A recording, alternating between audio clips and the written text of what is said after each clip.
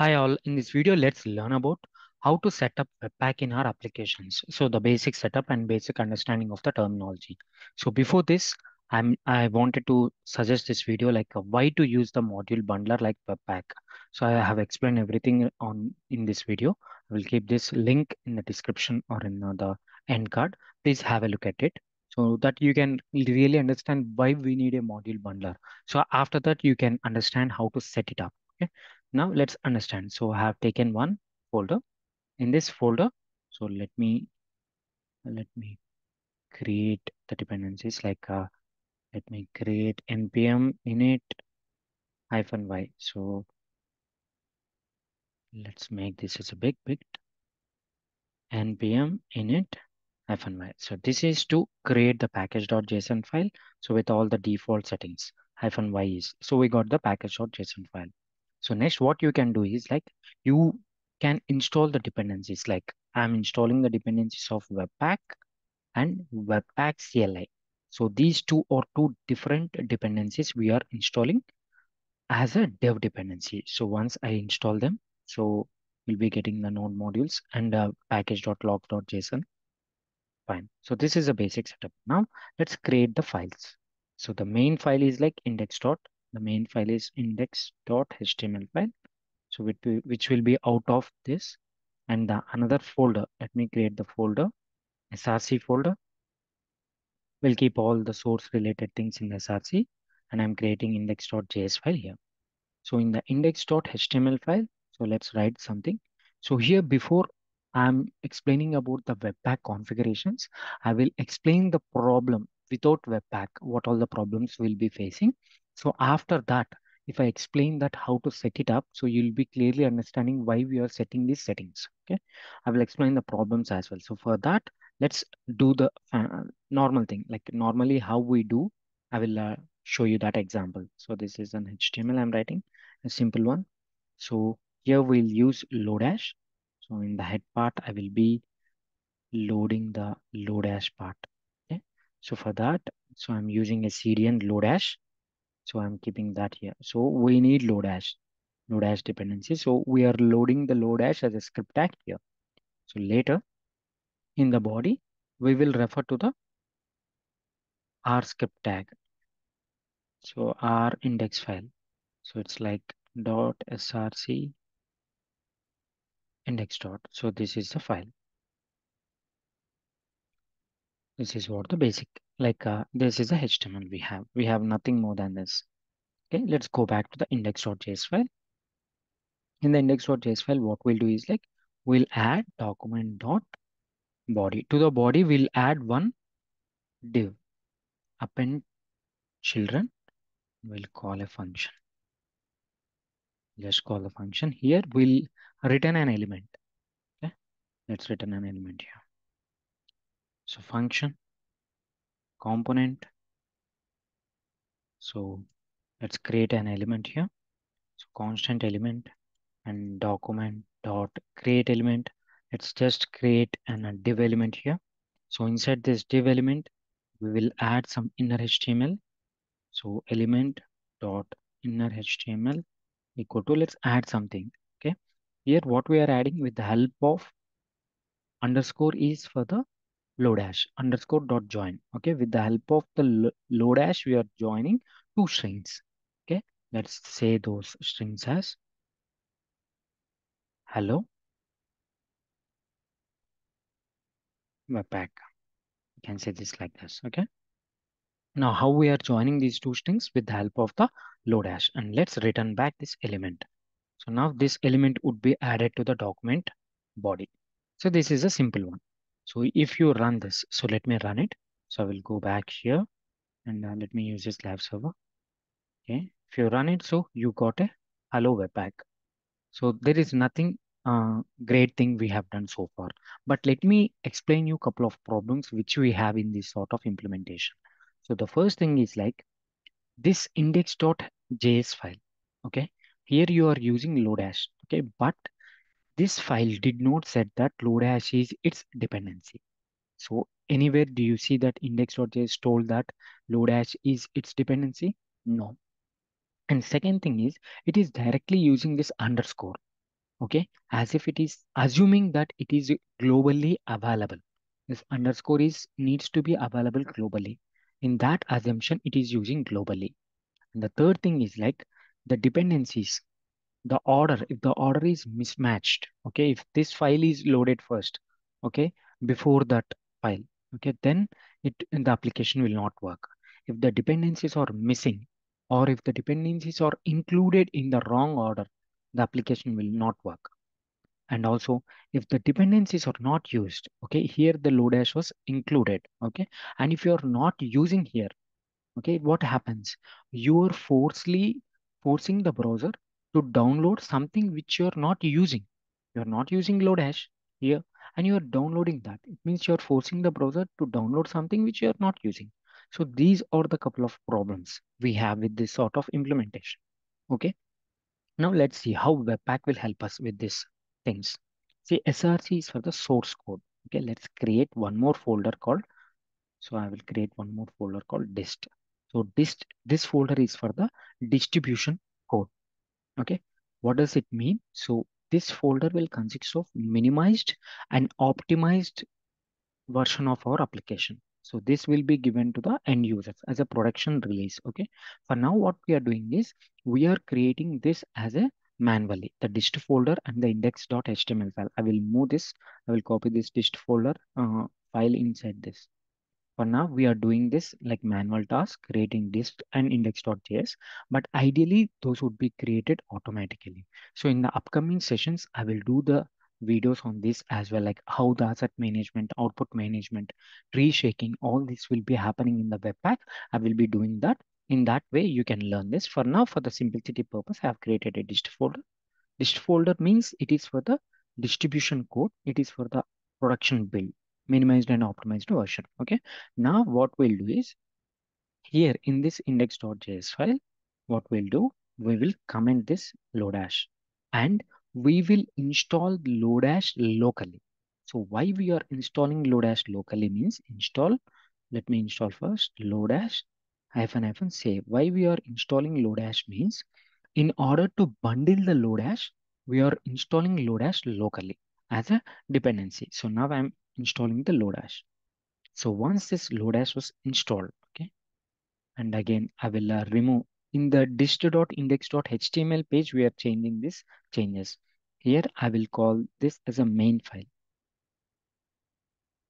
It should point to the main because this main file is what we will be bundling. Okay.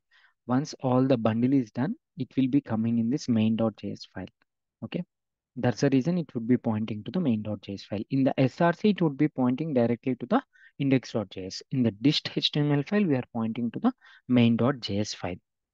Now we are commented this file. Okay. And in the index.js file, let's go here. And what we need to do is we need to import the lodash. As we have installed the lodash, we need to import the lodash here.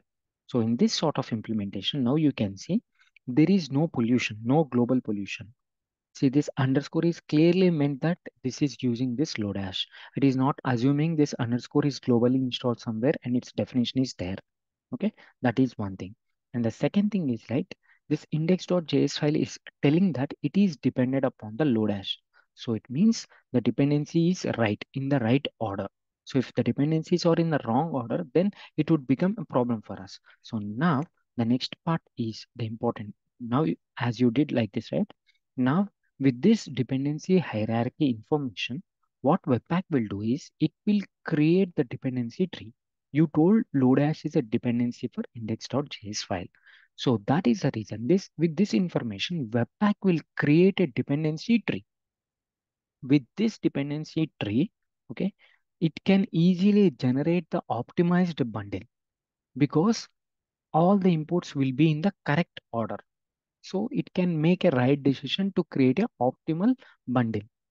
Okay. That's the this information. With this information, a dependency graph would be generated. With that, it can do an optimized bundle thing. Okay. Now, npx webpack. If you do this command npx webpack, it's like we are using webpack and wanted to build our application into dist. So here, now you can see by default, it will take src index.js file as an entry point. This file as an entry point and dist main. So here you have mentioned it as a main, right? So that's the reason like main is like a default. We'll be getting the main.js as a bundle like this. So now what we did, we have bundled our application. Okay. To have a better understanding to visualize that, like let me open that in package.json. I will open the package.json. We'll add a couple of scripts here. So the first script is instead of doing all the time npx things, so let's write the build command. So build command, let's write it as like a webpack. So I will state that as a webpack. Okay. If now I'll run npm run build, it will build it. Will build and it will generate the main.js file. Okay. Now next we'll do one thing. Start. When you run the application, okay, instead of running it from the source, let's run the application from the dist folder. Okay, then you can see the real difference, right? If you run the application from the dist folder, it means you have configured perfectly. Like so, let's serve the application with the dist. Okay, this is a command serve dist. So it means when you start npm run start, it uses this serve dist and it will run the application here from this files. Okay, to do so, the serve should be installed. So let me install this serve. Okay, hyphen serve. Serve is also like a dependency. Now this serves the files from the dist folder. Okay, now we wrote a couple of scripts in the package.json file. So instead of remembering this webpack and these um, files serve dist, so we have done this. Fine. Now let's build it once. npm run build. If you build it, what happens? Now it is building and the webpack would be refreshed. And now if you run it, npm run start, it will run the application serving. So if you go to the localhost 3000 and if you see your application will be running there. So you got hello webpack. Now it is serving from the dist folder. So with this folder, application is running. So in sense, you had a normal application, okay, and you are bundling that into a single file and you are making use of this and you are running that distribution code, the optimized, minimized version of the application. Okay, this you made with the help of the Webpack. Fine. We have not yet configured anything so far. We are just using whatever the Webpack default configurations it has. We are using the same things. We are not configured anything, but we can configure like the Webpack configurations can be configured. Like for example, let me create that file. So that file should be at the root level. I'm creating that file web webpack.config.js. So if you want to give the complex configuration, so such as if you want to give specific loaders, specific plugins, specific resolved options, okay, for more flexibility of Webpack, then you can create the webpack.config.js file. So this is the file where you can write all the configurations. So let me write the default configurations. So this is a path. So by default, you will be having this dependency, path dependency. So this path will be there and module.exports. So when you run Webpack now, from now, if you run the Webpack command, it will take this webpack.config.js file as default. Okay. If you not mention them also, it will be running with the default configurations. But if you want a complex configuration, like if you want to add loaders, plugins, those things, then you can create this at the root level. And this is what you need to write module.exports. You are exporting these things and you need to mention what is the entry point for Webpack where it needs to start bundling. So you need to start bundling from src index.js file. You need to start bundling. This is the entry point. Okay, that's good. Then now, what is the output folder? So where I need to keep the file once I have bundled everything, where I need to keep. So here you can mention it as main.js or bundle.js. So most of them, they would be naming this as a bundle.js. But in our case, just for a minimal understanding, I kept it as a main.js. Whatever the name you keep here, all the application would be bundled into a single JS file like this. Okay, next we need to give the path. So output path.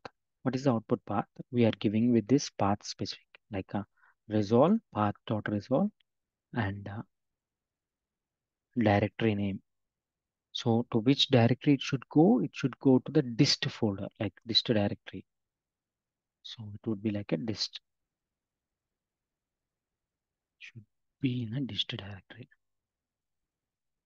Fine. So this is what. So it means what we are saying, this is a directory. So this is a directory. Dist is a folder. Inside that folder, min.js file, it would be packing everything. Okay. Now webpack.config.js file also we have created. So ideally how you need to run this means like npx, okay, webpack hyphen config, because you have created a config, right? So you are passing this hyphen config and you need to pass this webpack config.js file. So in general you can do this, but remembering and typing every time this command would become complex. So that's the reason if you just do webpack like build while you're doing just webpack, you can run npm run build, it would run as a webpack. Okay, this command would be running. When webpack runs, so by default, it would take the webpack config. Yeah, this one. So now we can just, in short, we can write webpack like npm run build. So if you do this, it would pick the configurations from webpack config. Okay, here there are a couple of options we have. We can run this Webpack configuration in development mode, production mode. There are a couple of ways we can optimize. So whatever we are seeing is a basic setup of the Webpack. Okay, we have a lot of things we can do in this Webpack config.js. You can add loaders, you can add plugins, many lot of things you can do. Okay, for now what we have did is like Webpack. We will only play with the imports and exports so far. Okay, if you want to add more ES6 features, okay, you need to make sure you add some Babel loader here. Babel loader should be there here so that it will compile, it will transpile the code. Okay, that we'll do in the next videos.